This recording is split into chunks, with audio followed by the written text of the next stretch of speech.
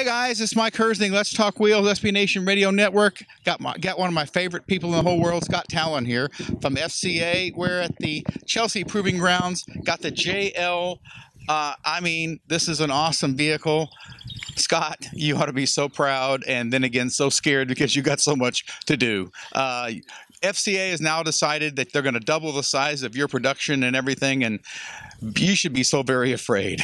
Well, afraid and excited at the same time. You know, if you look back just a couple of years ago, we've essentially doubled our business from just 3 to 4 years ago. So, you know, the momentum continues, and it's all driven by product. I mean, we talk about the JL because it is the icon of the brand, and this is an all-new vehicle. You know, over a decade before we replaced it, and yet the demand for it and the consumer reaction from our customers has been overwhelmingly positive. So I think we absolutely have nailed the new Wrangler. The demand is really strong, continues to be great right now. But also, you know, we just launched an all-new Cherokee, too, for 2019. You know, heavily redesigned front end, the back end, more efficient, more content, more features.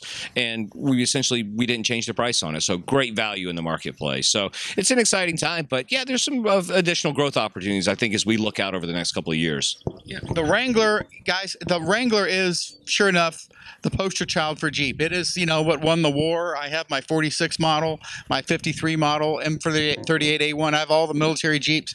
Everybody thinks of that. This is the Jeep. This is the Jeep. But then again, you know, like I said, you've got the Renegade, you've got the Cherokee, you've got the Grand Cherokee. They want to make it 3-row. Now, then they're going to have the Wagoneer, the Grand Wagoneer. I have so many people. There's not a day that goes by that I won't go and check my email, and someone will say, "Hi, can you ask your friend when can I get a Grand Cherokee, Grand Wagoneer? When will the Wagoneers and Grand Wagoneers show up? And what are the colors going to be?" And I'm like, this is a little premature, but I'll ask. No, I mean, guys, it's never going to end. There's just going to be so many more products that need to have this name right here, Jeep, you know, right here on it. It's just, it never ends, does it? No, it is exciting. So while we'll continue to really focus on the core lineup that we have, because really you mentioned the Renegade, that's the entry level point to the brand. What a great vehicle, and it turned out so cool. It is. It's very unique in the marketplace, yet very, you know, instantly recognizable as a Jeep vehicle. So you see the lineage even right here to the Renegade and the Wrangler. You see the ties, a lot of right angles, round headlamps, instantly a Jeep. But it's the entry level to the brand. But the new Compass we just launched last year, it's only been in market for 12 months, and what we're seeing is a new buyer come into the Jeep brand. Great vehicle too. Absolutely. And so as the UV markets continue to expand and draw more customers in, certainly there's more competition, but it also there's some open white space for Jeep to explore over the next couple of years. So you mentioned a couple of the products. That's going to be exciting. That will certainly drive our growth over the next few years, but also the continued product actions that we have with the existing lineup. Those two combined, I think, has it's on a very solid foundation right now. Yeah, but for years, not only did Jeep compete on the low end of the market and the off-road end of the market, but the guys that were the country club folks, the Wagoneer and the Grand Wagoneer were the ones when you would see the Hollywood types, you know, the stuff like that. They were the country club folks, and you see right now you see an early '80s model Wagoneer, Grand Wagoneer. They're worth some coins, and they're great vehicles, but they're not nearly as great as a brand new one would be. No, so it has a, you know, much like the Wrangler, a reputation to uphold and live up to, really high expectations. Because you're right, that was a very premium position. It was a luxury vehicle. It was a country. All these Suburbans and things are being sold that could actually easily be your market. Yeah, they absolutely could be, and again, I think that we'll bring it to market in a way that only Jeep can. So I'm excited for the product, and again, it's going to be a big part of our portfolio going forward. And I think that, you know, we'll have the bookends all the way from Wrangler to, you know, what is a large SUV too. Yeah, guys, so it's going to be fun. Tell you what, just having a Jeep like this and doing this kind of stuff, it's just going to be so much fun. Another year from now, you know, we're going to have the Jeep pickup truck coming. Then we're going to have to worry about the 3-row Grand Cherokee. Then we're going to have to worry about the Wagoneer, Grand Wagoneer. There's just so many things.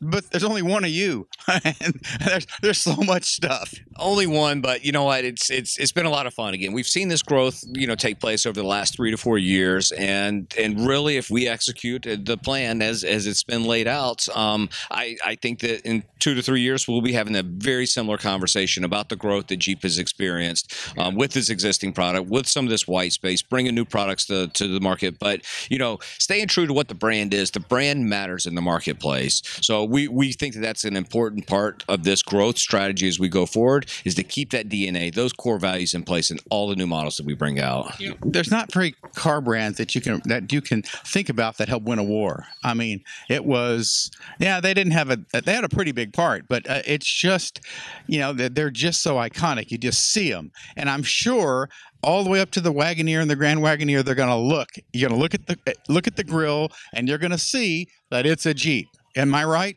Yeah, that's one of those hallmark styling cues of all the Jeeps: the 7-slotted grille, trapezoidal wheel arches. It's all these little nuances that add up that make us distinctive in the marketplace that we're going to stick to. That to your point, go back to the very beginning, 1941, when the first Willys came off the line. They pushed them out of airplanes.